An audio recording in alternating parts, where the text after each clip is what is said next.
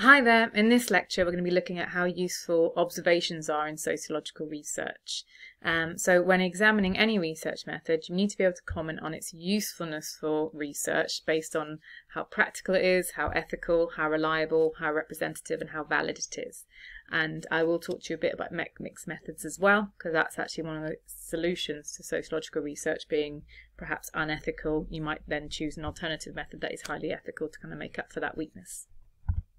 So let's have a look at the different variations of observations. So observations, there is covert, overt, participant, non-participant and structured. So I will talk to you about those variations just here. So let's talk about overt. So overt observation is when the participants know they're being observed. Okay, so they're aware they're being studied, and one of the big issues with overt is people will change their behaviour when they know they're being watched. So you can have overt participant observation and covert participant observation. So I've given the example there of if you see the Bruce Parry Amazon tribe as an example of overt participant observation. You can tell he's taken part in the research there because he's painted himself in some of the sort of the tribal, if you like, makeup or markings. He's dressing like the tribe members. However, it's clear he's not able to go undercover and be covert because his physical characteristics, he's white, he's not from the ethnic background of the rest of the tribe, so they're all going to be well aware that he's studying them, but he really immersed himself in their way of life to kind of gain some understanding of what it was like living as an Amazon tribe. So that's your participant overt. Non-participant overt will be when you don't take part with the group, so you might look at what they're doing. So a good example might be someone sitting in the back of a classroom and observing what happens in the room. Everyone's aware they're there, but they're not actually taking part in the research. You've also got covert participant and covert non-participant. So some of you might be aware of a famous study called A Glasgow Gang Observed by James Patrick. James Patrick changed his name, by the way, that's not his real name. He went undercover. He dressed in a particular way. He gained access to, if you like, a criminal gang in Glasgow through a gatekeeper, someone he sort of knew, who gave him access to this group. And he spent a bit of time with this criminal gang, trying to gain some insight into their operations, what they did, you know, why they were members. Very dangerous study. He ended up having to leave the group very quickly and moving away and having to change his identity. So, you know, it was obviously quite a risky study as well. But that's covert participant observation. And no one else in the gang knew that he was a researcher. But he was able to gain some quite useful information about that group that you couldn't really have used any other method to gain that access, because, you know, they're not going to fill out a questionnaire on, you know, why they commit crime. And then you've also got covert non-participant. This can be you watching people without them realising. You can watching people using cameras and looking at their behaviour. And hopefully lots of you have sort of thought, hang on, that doesn't sound that ethical. You know, whether it's covert participant or covert non-participant, the fact it's covert is really unethical. The last type of observation I wanted to mention to you is what's known as a structured observation, sometimes called a systematic observation. So this might be when you observe a group and you count certain behaviours. It can be overt or covert. So I've given you an example there. Say I was sat in the back of the classroom and I was like, oh gosh, you know, I wonder what the difference in behaviour between boys and girls, which one's more pro-school, which one's more anti-school between the genders. I might count how often I see these behaviours from boys and girls, and I've given you a list there and I've made a little tally chart, for example. And then I might look at this data and then say, you know what? I can see more pro-school behaviour from girls or an anti-school from boys, and I can conclude that boys are more anti-school. Okay, but actually that's not necessarily what the data is saying. Okay, that's just me analysing it very briefly. So that's what's known as a structured observation, and that's a way of collecting quantitative data from observation. The other methods I've spoken to you about will collect qualitative data. Okay, however, a tally chart is clearly numbers, it's quantities, it's quantitative data. So let's have a think about how useful observations are. And again, these lists are getting longer if you've looked at my other lectures, because obviously there's so many different types of observations. So in terms of practicality, observations are not generally considered practical.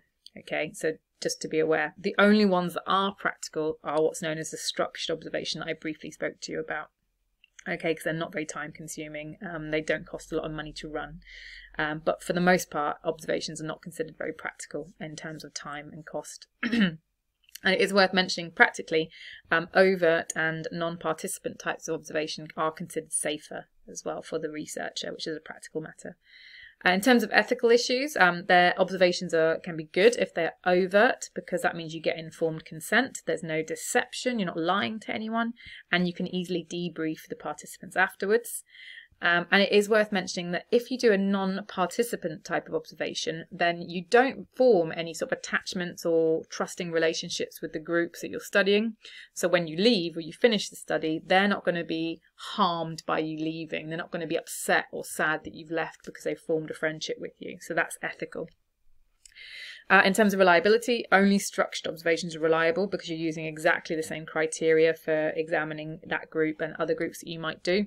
But other types of observations are very much unreliable because you cannot replicate the same behaviours, you cannot replicate the same ways of measuring and the same conversations in other observations.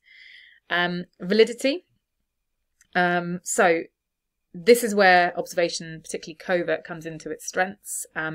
Covert observation, you will not get any Hawthorne effect. So Hawthorne effect only applies to observations.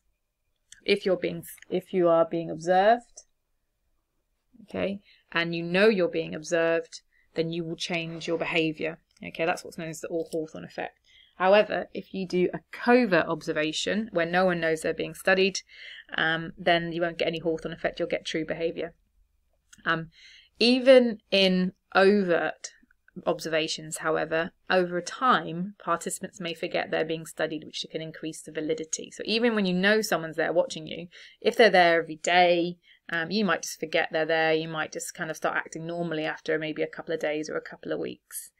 And one of the big strengths of participant observation, whether it's overt or covert, is because the researcher's doing what the participants are doing. So like Bruce Parry in the Amazonian tribes, because he was doing what they did, he was eating what they ate, sleeping how they slept, he really gained a real insight into what it was like to live as that group. And that really increases validity, a real understanding of that group.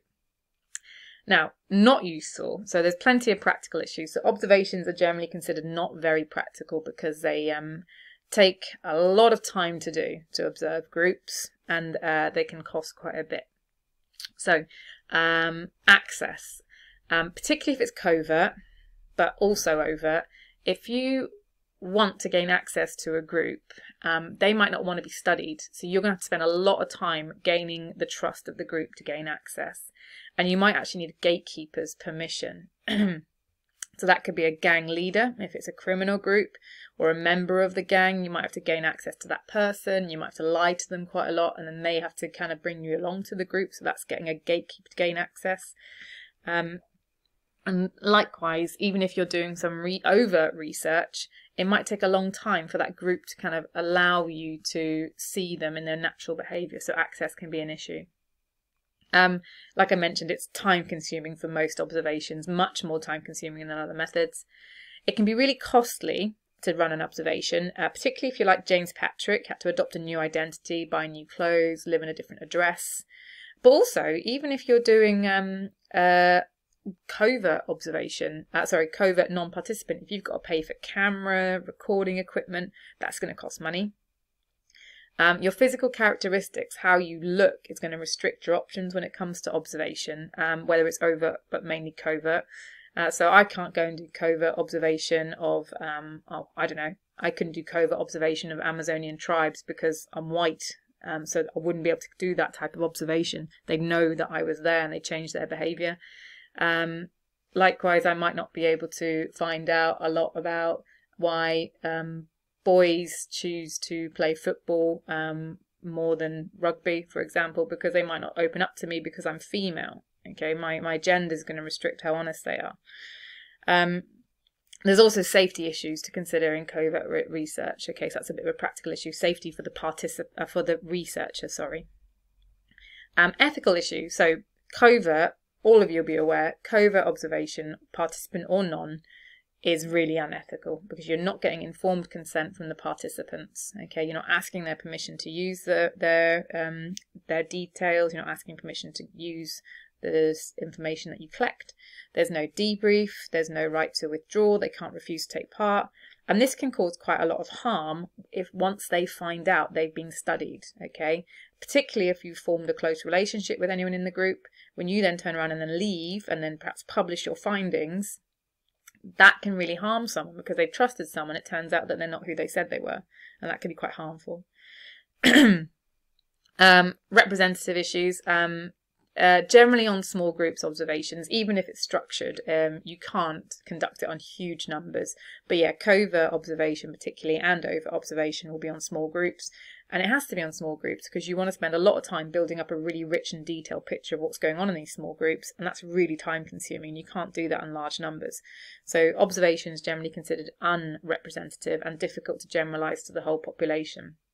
But some groups you can only study using this method: criminal groups, deviant groups, and you will gain quite a lot of rich insight into that way of life, which increases the validity. So sometimes you have to sacrifice the ethical and the representative issues to kind of get the high levels of validity. And there are reliability issues because the researcher really doesn't control the flow of the research in most types of observation, so they can't replicate the exact observation a year later with a different group, for example. And then finally, validity issues. If it's overt, you're going to get the Hawthorne effect. People will change their behaviour if they know they're being watched, so that means that you're no longer seeing the truth. And even if it's covert, just the presence of a new person in a group, you might not know they're a researcher, but you will still perhaps modify your behaviour because there's someone new there. You might want to show off to them, so you'll act up. Or you might not want to reveal some of the more shady parts of your behaviour because you've got a new person there. Just want to talk to you briefly again about mixed methods. But so methods that are high in reliability and representativeness are often low in validity. So you need to kind of pick a method that makes up for the weakness of the other method that you might be using in your research. Or you could even use 3 methods. So if I choose to use official statistics, what other method could I use to make up for the weaknesses of official statistics? Okay, so have a think about what the main weakness of official statistics is and what method would make up for that weakness. Have a go at that activity. If you can't do it, listen to the lecture on secondary data and then have a go at it. Thanks for listening.